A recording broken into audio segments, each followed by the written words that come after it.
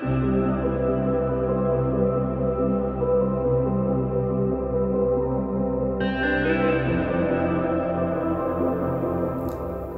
from Lebanon. It is a privilege indeed to join you and share about the ministry of the Lebanese Society for Educational and Social Development and about the local church in Lebanon as we seek together to be the hands and feet of Jesus in the community, especially during these rather challenging times. Our journey as LSESD started in 1998, and since then it has been a series of steps of faith prompted by God to strengthen the witness of the church in Lebanon and the region. First through equipping the church, but also through serving society, knowing that loving our neighbor is a practical expression of our love for God. And we seek to serve society first by addressing issues of poverty and vulnerability, but also through inclusive education and pursuing the right to education for all, be they refugee children or children with special needs.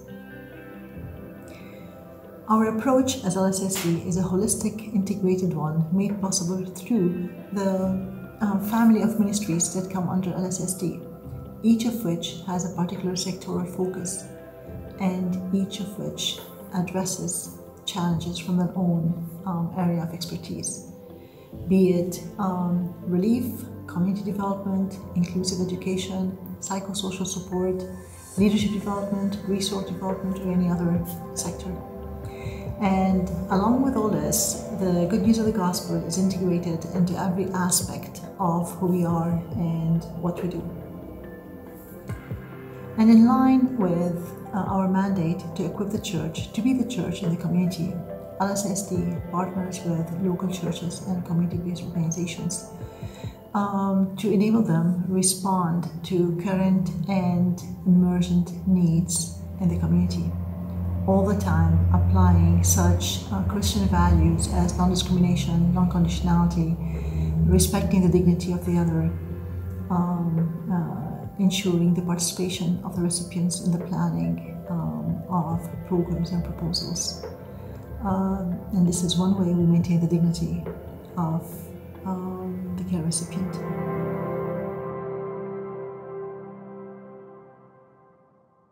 Our context is a very complex one.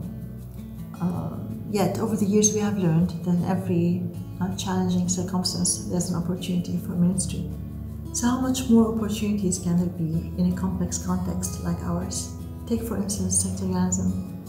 Sectarianism grew in Lebanon in an unanticipated way during the Lebanese Civil War between 1975 and 1990. A war that left its toll on Lebanese and on the nation as a whole, increasing displacement, fragmenting society, dividing the country along religious lines, creating unemployment, destroying the economy and the standard of living. And between the civil war in Lebanon and between the sectarian context and between the divided loyalties of the Lebanese, the public sector in Lebanon became so very weak and could not address the needs. This gave rise, as is the case in any other post-conflict nation in the world, this gave rise to the formation of non-governmental organizations, NGOs, as well as faith-based organizations such as LSESD that set out to address the needs arising from the war, but also address other humanitarian needs in the country. During this period, the Civil War period, the church in Lebanon became inward focused. Their main concern at the time became survival and not the transformation of the society. A challenge that LSESD set out to address since its formation in 1998. Another challenge that we face in Lebanon is the reality that Lebanon has the highest per capita concentration of refugees in the world. With the start of the war in Syria in 2011, Lebanon witnessed an influx of Syrian families into Lebanon.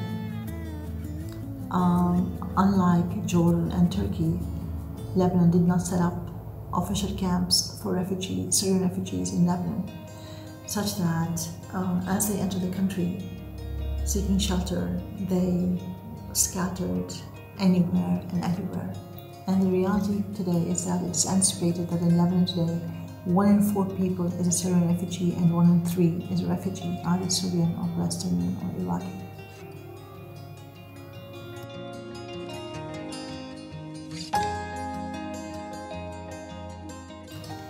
And as they scattered across, and as Syrians scattered across the nation, feelings of fear and animosity were reignited amongst a good number of the Lebanese who always thought of Syrians as the enemy.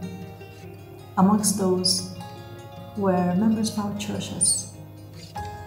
Yet God did not leave it at that. He gave rise to prophetic voices within our churches who challenged these feelings of fear and animosity, creating awareness or raising awareness on the role of the church vis-a-vis the community. A story that I often like to share about these transformations that God brought about in our churches is about a church that I visited earlier on with the start of the refugee crisis. At the time, this church was not responding to the needs of refugees, and so when I asked the pastor why not, he explained that they were concerned that if they start working with refugees, they would lose members of the Lebanese congregation who were themselves negatively affected by Syrian presence in Lebanon during the Civil War. A few months later, that same pastor contacts us wanting to start a partnership with us to serve the needs of Syrian refugee children.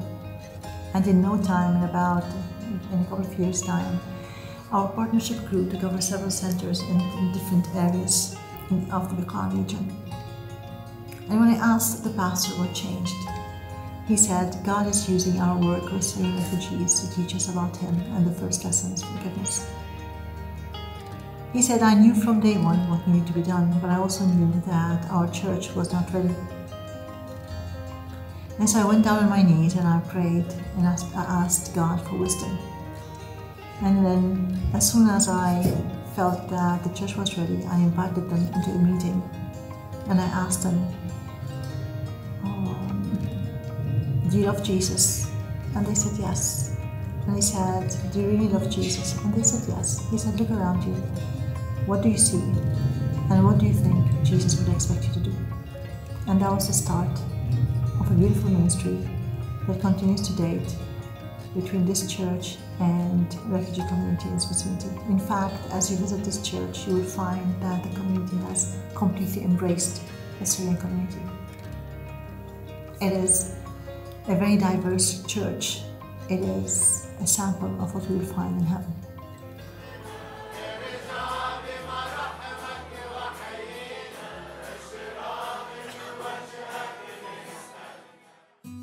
Those who are blessed are called to share the blessings with others.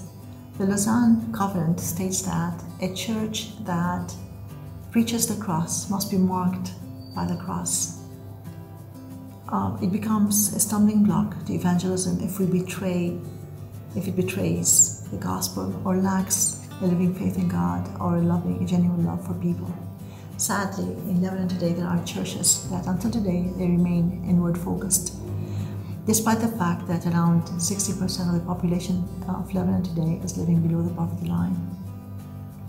Yet those who have responded to the promptings of the Holy Spirit and have moved out of their comfort zone, those have been through a beautiful journey of transformation that has not just transformed them, but also the care recipients.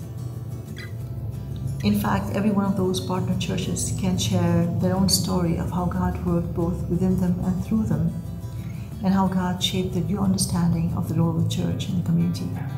One such pastor recently stated that the church is not just for preaching. In fact, the message preached on Sunday must be lived throughout the week in the community.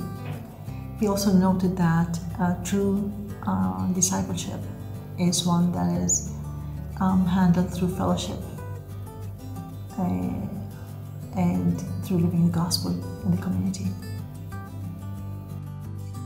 LSESD today partners with more than 25 churches in Lebanon, addressing together the needs of Syrian refugee families in the country. Our programs range from addressing basic needs such as food and non-food items, to child protection, education for refugee kids, livelihoods, also psychosocial support, leadership development, and programs that are specific for children.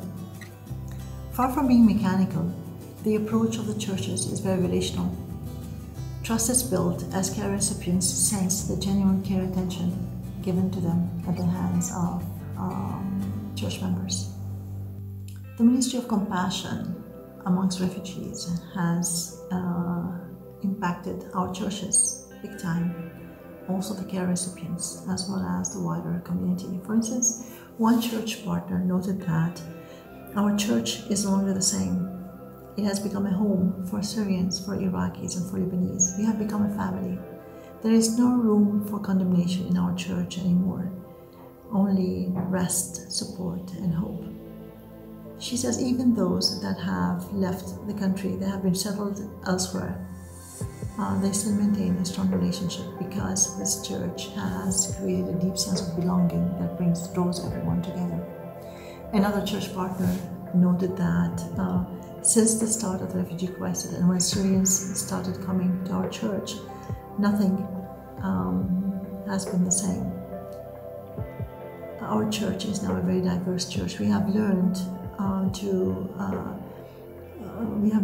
accept people who think differently, who talk differently, who dress differently. We have learned to look at them as people created in the image of God, and we have learned to love them. We have learned the true meaning of grace, of love, and forgiveness. We have become one family in Christ. In reality, this ministry of compassion is creating an incentive for people to serve. Previously, it would have been, before the refugee crisis, it would be maybe a handful of people in the local churches who have been serving in the church. Today, almost all pastors say we cannot hold back our members. Everyone is involved in the ministry. It also has created in some of our churches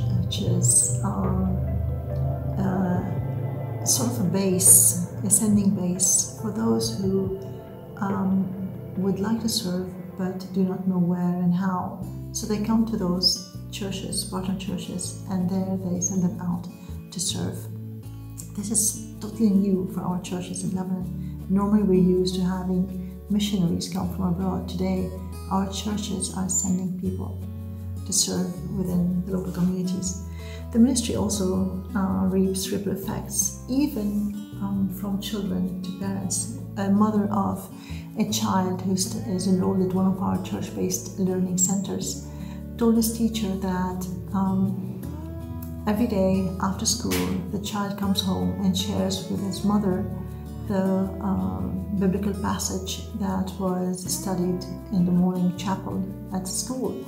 And then he asks her to read it out loud for all of them in the tent, and then they together try to extract from it applications for their day-to-day life.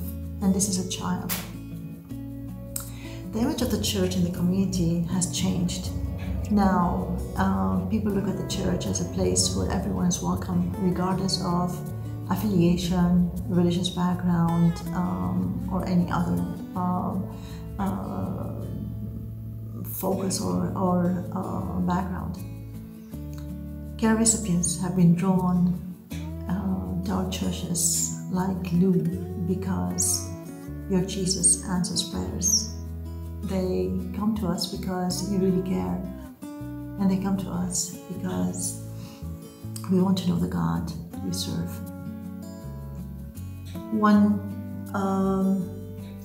Recently, a man came to one of our churches and he said, I want to join you. I want to become evangelical like you. And the pastor said, there is no need for you to do so. Why do you want to do so? And the man said, you're helping me when no one else is helping me. And the pastor said, we're helping you because you're going through a rough time and it's our duty to stand by your side. But there is no need for you to become an evangelical. The Bible is in your hands. All you have to do is read the Bible and live by it. That's all we need from you. So there is this genuine interest in knowing why are our churches doing the kind of work that they're doing today. The church has also become the safety net for the refugee community. Let me back up a bit and explain that for us as Middle Easterners, when I'm uprooted from my town and my home, I not only lose my physical home, I lose my sense of community, and my community is my safety net. And so Syrian refugees who have had to leave their home, they have lost much more than their physical homes. They've lost their sense of community. And today, those churches who are reaching out to them have become that community, that safety net that the people need. The Ministry of Compassion has also changed the image of the church in the wider community, amongst government officers, amongst municipalities. People look at the kind of work that the church is doing and the scope of it and the amount of love that is invested in it. And this is creating a sense of respect amongst municipalities, and amongst the police, and amongst government bodies for the church. Lebanon today is hit hard by compounded crises that have left around 60% of the population living below the poverty line. As a result, the scope of the ministry had to be expanded to include not only Syrian refugees, but also Lebanese refugees and migrant workers who have been affected by one or more crises, be it the stringent banking restrictions or withdrawals that have led to the bankruptcy of many businesses and to the laying off of many employees and their loss of source of income, or by the financial and economic decline, or even by COVID-19 and the lockdown measures. And last but not least, by devastating August 4th Port of Beirut explosions that have brought about more loss, more pain, and more suffering. In response, we have launched several programs that address these and other needs, these and other new and emergent needs. And our programs include the provision of monthly food and multi-purpose vouchers, hygiene kits for the protection of the families from the pandemic. Our churches this time too have risen to the challenge, and I mean the very next day following the explosion, our churches were down on the streets of Beirut helping the families clean the debris, while we were assessing the needs and preparing hot meals for the families as well as for the volunteers who were helping them. Interestingly, it is the same churches that are working with Syrian refugees that have rushed to the aid of families affected by Beirut explosions and COVID-19 and the economic decline. It is as if being sent out and being the hands and feet of Jesus has now become part of the DNA of these churches, which is so beautiful. The experience that they have gained through working with Syrian refugees over the past 10 years has rendered them more efficient and has enabled them to rush to the support of families affected by the crisis in a more effective and timely manner. The scope of the compounded crises has necessitated that the different LSESD ministries come together and plan an integrated two-phase response that involved the distribution of fruit and hygiene kits, but also repairing homes, repairing schools in time for the new academic year, and also provision of hot meals, programs that speak, online programs that speak to the new and emergent needs of parents, children, and youth who are struggling with the whole issue of social distancing and having to stay at home. Especially there was a need for such a program, especially as we witnessed a sharp rise in the cases of domestic abuse during the lockdown. Also also learning from UNICEF that about 600,000 children who live in the vicinity of the Beirut disaster area may be suffering from short to long-term psychological challenges. Our special needs center set up a program to provide psychosocial support for children who have been affected by the explosion. Those who were themselves in the Beirut area or others who have been impacted by the scenes that scenes that they had saw on TV or the news that they heard through their parents. So, and our children, last but not least, our children youth ministry developed what we call Camp in a Box, which is a box that brings together activities and crafts and stories and reading material for kids that can keep them busy in a very constructive way for at least 15 days of the month. And the reality is that it appears that our ministry amongst the Lebanese is having the same fruits, the same impact as that of the ministry of the church amongst refugees. More and more Lebanese are wanting to know the reason why the church is standing by them in their hour of need. And this, again, is another reason why we tend to look for the opportunity for ministry in every challenging circumstance. Friends, the compounded crises in Lebanon have become an opportunity to serve. And while the year 2020 has been a rather difficult year for millions of people all across the globe, a local partner church recently shared with me that it has been the most fruitful for them in terms of ministry. As Jesus sends us out into the world, and let us remember that He also invites us to carry His yoke upon us. For He says in Matthew 11:29-30, "For I am gentle and humble in heart, and you will find rest for your souls." Clearly, we were not invited to a life of comfort. Reflecting on the load of the ministry that he and his church are carrying today, serving both Lebanese and Syrians, a partner pastor said, "Yes, we are burdened, but the burden of serving the Lord is sweet and much lighter than the burden that comes from not obeying God's calling." God has a plan. He has a mission. And as Chris Wright puts it, God does not have a mission for His church, but rather God has a church for His mission. And His mission, as per Ephesians 1:9-10, is to bring healing and unity to all things in heaven and on earth under Christ. If God's mission is for the whole of the church, then it is the responsibility of the whole church. Who else can bring hope to the people except the church?